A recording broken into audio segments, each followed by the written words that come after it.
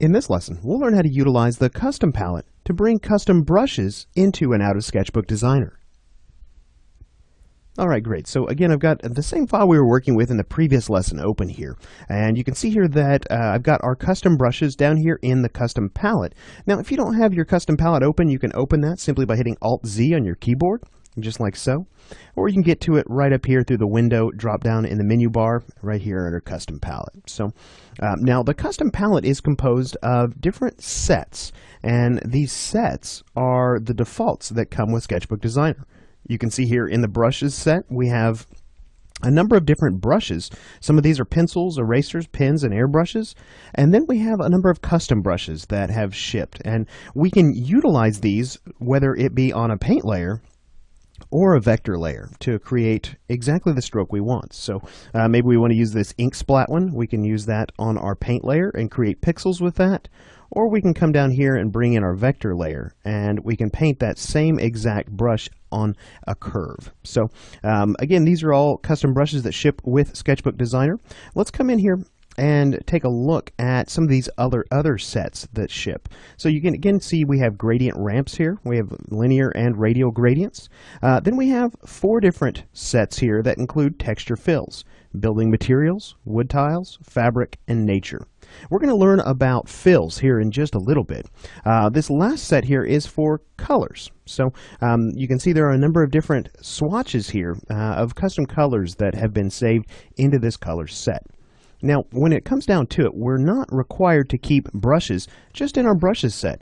We could actually move these to any set we want to, just simply by clicking and dragging and dropping those on the tab there.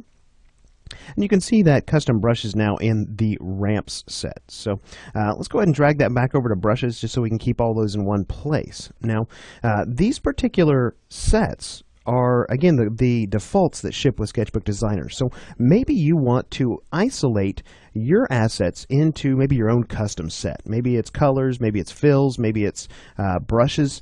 Let's come over here to this little menu in the top right-hand corner of our custom palette. We'll go ahead and click on that, and I'm going to say New Set right here. And you'll see here that we have created a custom set that's called Assets 1. Now, we don't have to name that Assets 1. We can name this anything we want to. Let's just double click on the tab, and you can see this little dialog pops up that says Rename Set. So I'm just going to call this something like My Assets, and we'll hit OK. And you can see there is our custom set. So let's come over here to our brushes set, and we'll just drag our custom brushes over here. There we go. I've dragged those 3 brushes. All right, great. Now, let's say if we look here, you can see there's actually 2 with this particular graphic here that have been created. Now, I created this one here so I could come in here and hold down the Shift key, and I could do straight lines like so, and I could line up kind of a nice even pattern, or I can come in and I can draw a curved line, and that's going to align itself to my stroke. There we go, sort of like that. Now, maybe because I've created this one, I don't want this particular brush anymore. We want to delete that.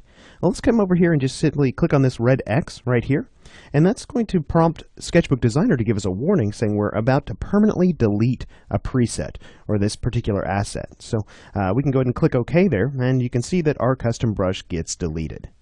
Now, if we came in and made some additional brushes here, we could also add those here using this little plus to the left-hand side of the palette. So let's just do that. We'll just come in here to our attribute editor. Let's capture a new brush here. And I'm going to come in and capture, let's capture this one here. There we go. We'll align that to our stroke. Adjust the minimum and maximum radius just a bit here.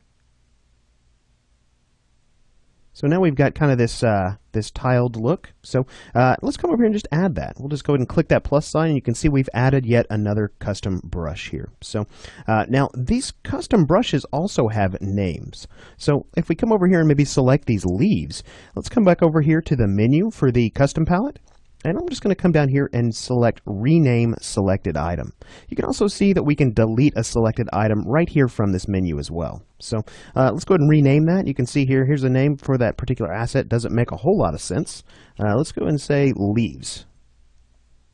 And there we go. You can see here, now when we mouse over that, we get a little tooltip that says that this is our leaves brush.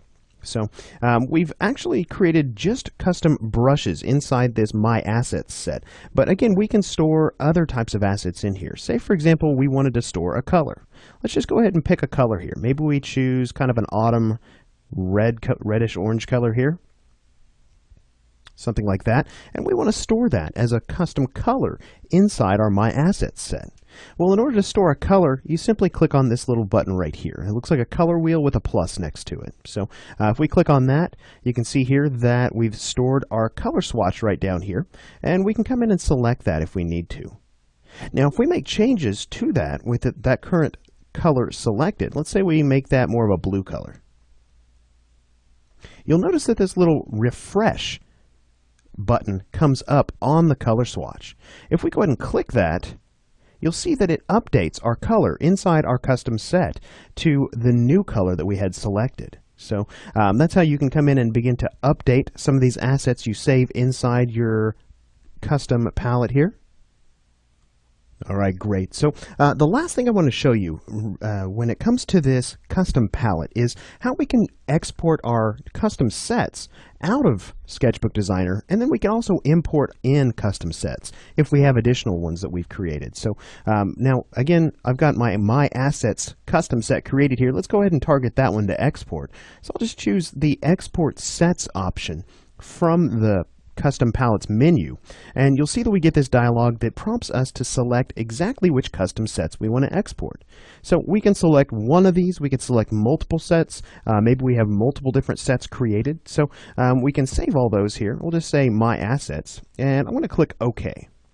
Now, this is going to bring me up this dialog here, so we can save this. I'm going to go ahead and put this in my referenced files folder, and we'll just call this something like My Assets. And I'll go ahead and hit save. And you can see it was just that simple to export out our custom set. Now again, importing it in is going to be kind of the same process, only we'll come over here and select the Import Sets option. As a matter of fact, if you want to experiment with that, feel free to select that option and browse to your project files. I'll go ahead and leave this custom set inside your referenced files folder. All right, great. So in this lesson, we've learned how to work with the custom palette inside of Sketchbook Designer to save and export our custom assets into and out of the application. All right, with that said, let's go ahead and move on to the next lesson. In the next lesson, we'll learn about making pixel selections here in Sketchbook Designer.